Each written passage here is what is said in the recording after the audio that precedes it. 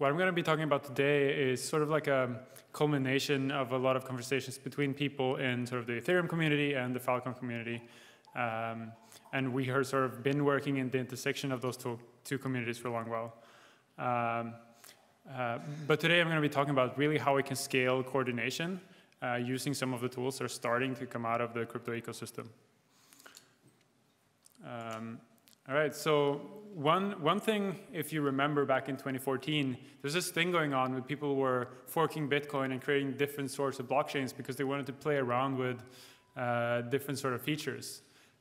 Maybe they wanted to have like a naming system or experiment with some other sort of proof of work for doing something useful, or sort of experiment with company shares and sort of proto DeFi, so you have BitShares, or just like for the lols like Dogecoin. And then there was this insight by the Ethereum community to create like, hey, we can actually not make a new blockchain for everything because it's very difficult and takes a lot of time. Can we just like make it the whole system programmable? And that's sort of like the history of like how Ethereum was born. And this has brought us a lot of really cool stuff. And we've been able to like sort of do things on chain, do sort of various forms of coordination and collaboration with capital. But we haven't really been able to like massively scale collaboration. Like have really big online communities all working together to solve some sort of big issue. And I think some of the problems with this is that we haven't been really figured out how we can do fair distribution of tokens. We have done some airdrops, but it's sort of like not the best mechanism we figured out yet. But we have been able to actually have DAOs that have sort of accrued large treasuries and have a lot of capital that they can deploy. But the problem in these DAOs is that we have not a good way to sort of distribute them. And we sort of have this bottleneck where we have to vote on consensus on everything or have like sub-DAOs, but it's like still inefficient. And every contribution, you as like a community member, will always be siloed to like one particular DAO because you maybe apply for a grant or something like this. You also have the problem of like predictability. If you think about how Bitcoin emerged in the whole sort of crypto industry, there was this sort of Bitcoin block reward and everyone sort of like coordinated about the predictability of like, hey, I know how many Bitcoins is going to be in the future. And so I can invest in my mining company or my exchange company or whatnot. But you don't really have that if you're starting a DAO. So what can we do? Well, there is sort of like a new movement of sort of approaches to try to figure out how we can do more sort of larger scale fair distributions. And I think of these as sort of like contribution graphs. So here I have some examples. SourceCred was like an early one that looked at contributions in GitHub and some sort of online forums. Coordinate is like a system where you can attribute sort of a weighted score to all of your sort of people you work with in a community. Govern is sort of like this tool that allows you to say what you contributed and then attest to what other people contributed. And other examples like Praise by Giveth, Snapshot also like does this like graph and sort of off-chain data and puts it on-chain. InfoQ is like a GitHub thing. And also like Web 2 communities are doing this sort of things. Just One Giant Lab is doing sort of a community-based peer review system. But all of these are sort of like trying to build some particular feature on this contribution graph. And I think what we're missing is that we can actually do the same sort of move as Ethereum did, but for a programmable contribution graph. And so that's what I'm going to be diving deeper into now. And so I think that the first building blocks for this is something called an impact evaluator. So I learned about this like, like maybe 3 weeks ago. And it's a really cool concept. It basically allows a community of contributors to have some sort of shared objective, measure that and reward it, and do that sort of like in an automatic fashion. And so the sort of basic example of this is the Bitcoin block reward. But you can, in theory, like run this over any sort of data. I think the contribution graph is like probably the most interesting way to do this over. So you measure the world, you evaluate it, and you distribute some reward. And you can actually, if you do this with like some sort of set function, you can have like the same sort of predictability as you have in a Bitcoin block reward. And so there's a few things to think about when we're building this sort of system. One is sort of how we reward people who are using the system. So one could be to sort of distribute a new token, and that could be sort of like a distribution curve like the Bitcoin. You can think of that sort of like as a fair launch. We could do sort of like the same thing, but with governance shares. So if you're familiar with the Moloch DAO framework, it basically allows you to have shares in the DAO, but not be able to transfer them. Or you could have some sort of treasury that you disperse as well. So you disperse from a DAO or from a personal treasury or from some company. And then the second piece we need to figure out is where to store this contribution graph, where to store the data and the contributions. And so this is where Ceramic come in, the protocol that I've been working on. So it's a decentralized protocol for composable data. Essentially what that means is that it allows developers to create data models and build applications based on these data models. And then anyone can sort of compose and use these data models in their application. And so the data is like open and not locked in. And there's a few features that make Ceramic really good for like as a base data layer for these impact evaluators. And so the main thing is that all data on Ceramic is verifiable. And what this means is data is timestamped. It's actually timestamped into the blockchain. So we have like a tamper-proof timestamp that no one can sort of alter. All actions taken by users are sort of a hash-linked log, and they're specific for that user. So you can sort of synchronize the entire data set, and it's stored in IPLD, so you can't like modify it without that being noticeable. And the most important aspect is that the data is attributable. So you can see which user made which, sort of added which data. So you can see like who did what, essentially. And so this is, of course, enforced by cryptographic public key signatures. And these attributions are tied to your Ethereum address or your Filecoin address or whatever other blockchain address. It's like tied to actually an address that can receive rewards. And of course, if we have this sort of data layer, that can also be replicated using peer-to-peer networking. Right, so what sort of applications are useful when we're thinking about these impact evaluators? I think any sort of data, any sort of application that you can imagine could actually feed into a mechanism like this. So some use like top of mind would be like project management, dealing like planning and stuff like that, doing task tracking, opening and closing issues, maybe have like a personal contribution log or evaluations of contributions is also interesting. I think one thing that we probably want to move to verifiable data structures as soon as possible is our sort of like DAO governance forums, where right now they're run by some guy that just like has a server somewhere, and sort of like it's run by the community, but you know the person who runs the server could probably like change what people are saying and things like that, because all data is not like attributable and signed by the people in the community. Another thing that I'm super excited about, and especially if we can make these impact evaluators reward distribution, payout rewards to people contributing, is knowledge graphs. So basically representing different sorts of knowledge and sort of scientific discourse in these sort of like attributable, verifiable data graphs. Then another thing that's important if we are to build these impact evaluators is that we need some sort of trust seed. We need some sort of root of trust that we can base the evaluations upon, because otherwise we would be sort of, you could do a Sybil attack on the system and just create a bunch of sort of bogus data that might be hard to distinguish, but programmatically. So you probably want to start with some root trust. The cool thing though is that if you're familiar with like quadratic funding and what Gitcoin is doing, they have this sort of passport thing, and the passport is actually already stored on Ceramic, so you can potentially pull that in as like an additional Sybil resistance mechanism here. And so let's start. So if you remember the impact evaluator function, it first looks at the world. So let's define what the world is.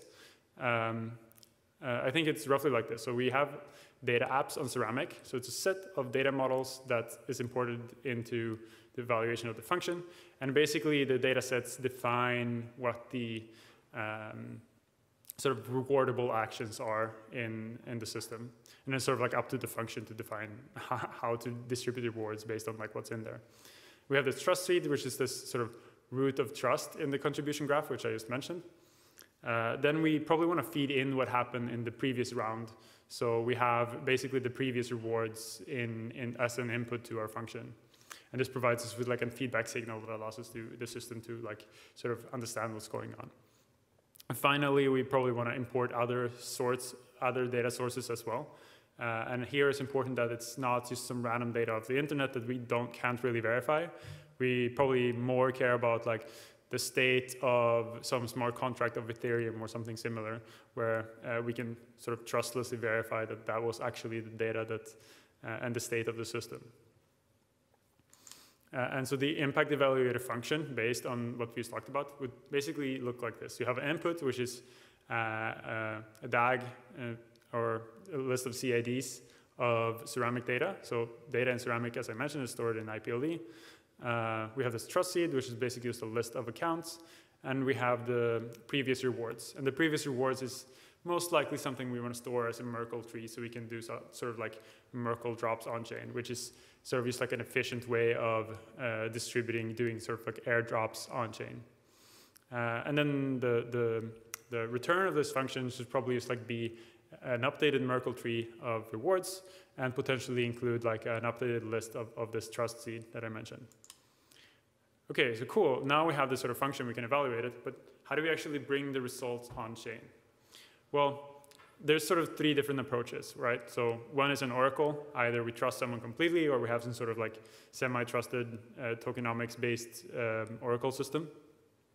And of course, this is like the least secure approach, but it's sort of like the most easy to get started with approach. And there are sort of cool things. Since data is verifiable in Ceramic, if we have some sort of like court system, there's sort of a clear-us, and there are other like sort of on-chain court system that oracles can like dispute to. The judges in this court system can actually run the computation for themselves locally and sort of be informed of how to sort of what they should vote for in this case. Better yet is to have some sort of verification game. So fraud proofs, essentially. That's what optimistic rollups use. That's what TrueBit uses. The problem with these is that they're very complicated to implement. And so it probably take a lot of effort.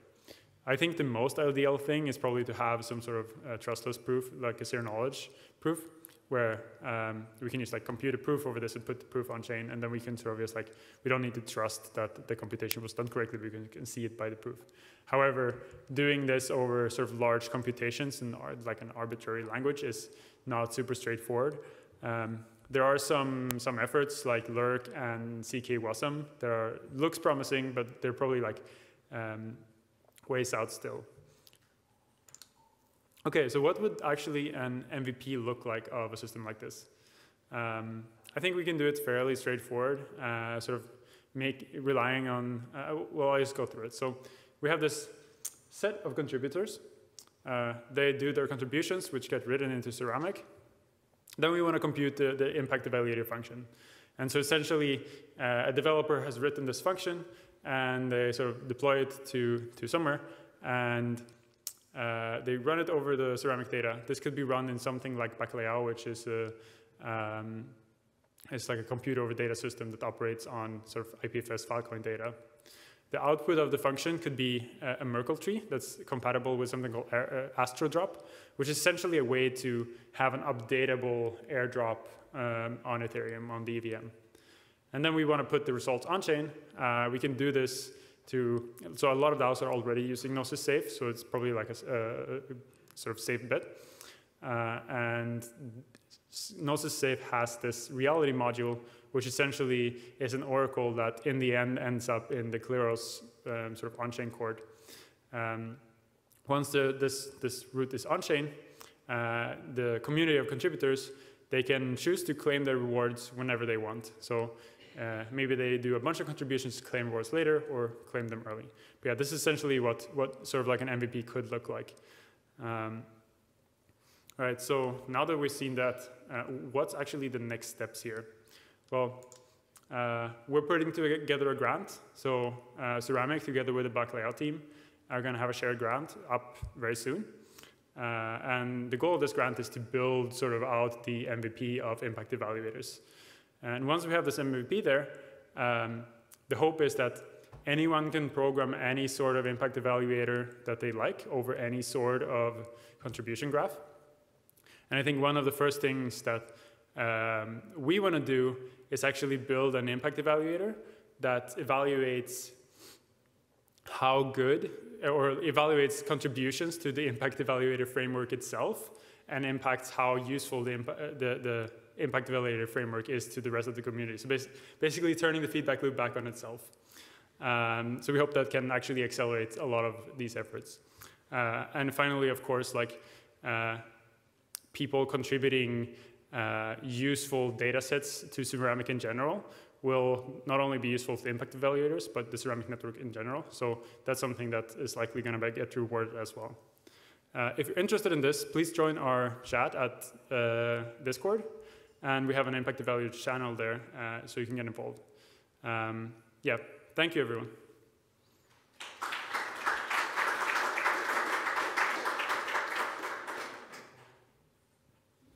Did we have time for questions?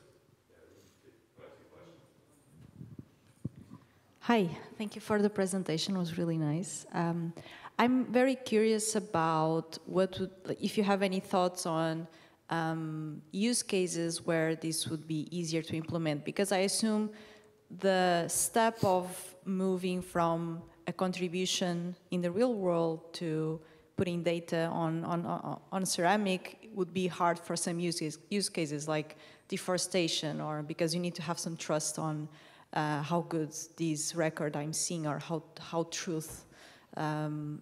truthful it is. So I'm wondering if you have like any thoughts on use cases where that is not an issue, and so it's just a piping that needs to be done.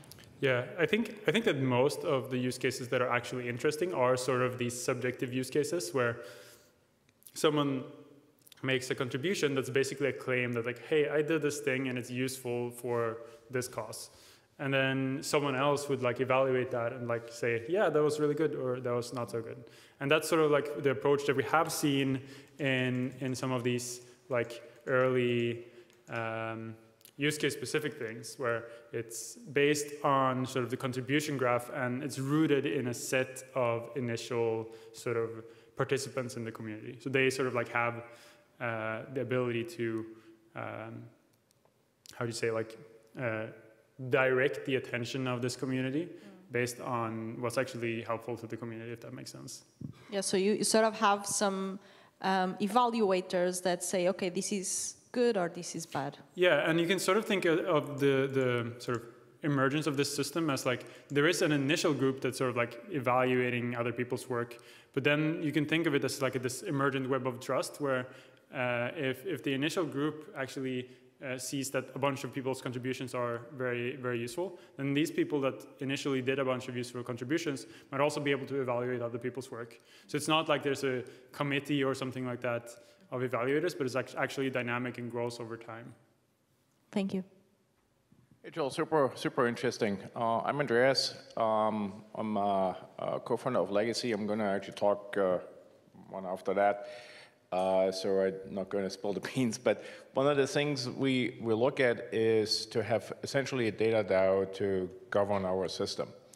All right, and what we want to do is not have that driven by how much equity or how many tokens you have in a DAO. We don't want to have it one-person vote, right, because there could be millions of people involved, and that becomes unmanageable. And so the thinking is to basically give out voting tokens by people who qualify, and the way you qualify is by making meaningful contributions. Right, I think what you just explained here would be sort of exactly the approach of doing that. And I think the biggest challenge I see is in step one, right? How do you measure, right? And yeah, if you have sort of a semi-formal system, like GitHub or so, then, you have a starting point. But if it's different kind of contributions, right? I mean, well, maybe the question is, how have you looked at different types of metrics for different types of contributions at this point in time, or is that still a research question for you? Yeah, so sort of what I want to achieve and do here is the realization is that there is already like a bunch of projects that have started exploring the space of these different things and different ways of evaluating how we distribute rewards. And so sort of the goal of this effort here is to create a general programmable framework for anyone to start like permissionlessly just like create a new way of evaluating contributions over an existing graph or over a new graph of information. So sort of like what we're trying to achieve here is make the framework and then allow a community of people to just like, hey, I want to build an evaluator for X, and then build that, but have that be within sort of like this framework that anyone can plug into, if that makes sense. So.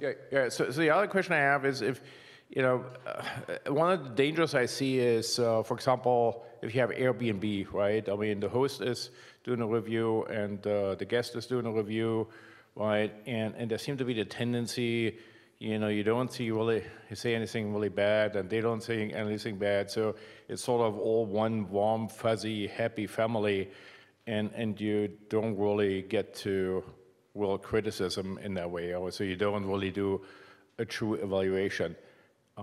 Wouldn't be the danger here too, and how do you would get around that? That's something you have been thinking about? Yeah, I think it's a good question. I think the way we sort of get around it is that we can have multiple evaluator functions running over the same data, distributing like two different tokens, right? So you have this Airbnb sort of review system, and then there's like Airbnb 1 and Airbnb 2 that like is doing different evaluations, and so there's like competing networks over the same sort of data graph. And so I think that's like how we can have sort of a more balanced view on what's going on. All right, thanks so much. Thank you.